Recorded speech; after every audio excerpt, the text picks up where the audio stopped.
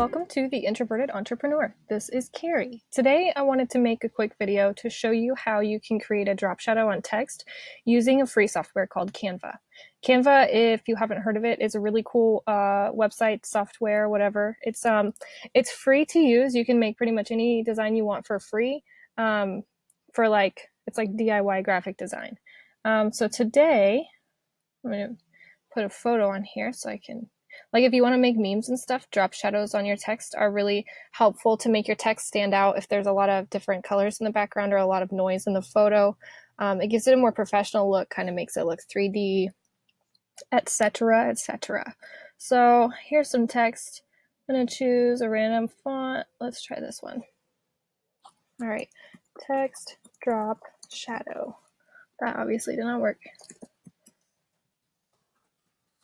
Okay, I'm gonna make this a little bit bigger. So I've actually been using Canva for a really long time, and I had no idea you could do a drop shadow until like a month or two ago, and now I'm drop shadowing everything. So you have your text box here, whatever text you want it to be. To make your drop shadow, you just come up here and hit copy so that this text is the same spacing, same size as the text underneath. Change the color of the text that's gonna be on top, and then use your keyboard to you have to get the cursor out of the window.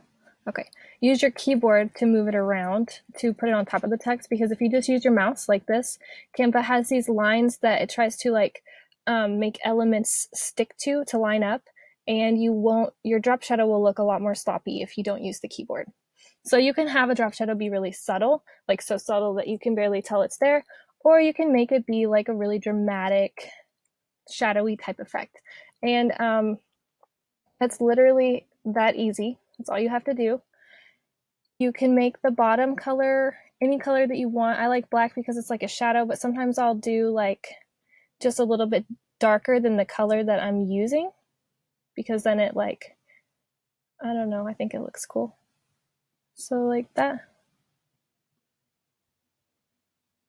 Let's see. So you can barely tell it's there, but you can definitely tell that the text looks different than if it was just down here by itself. Okay, and that's all there is to it.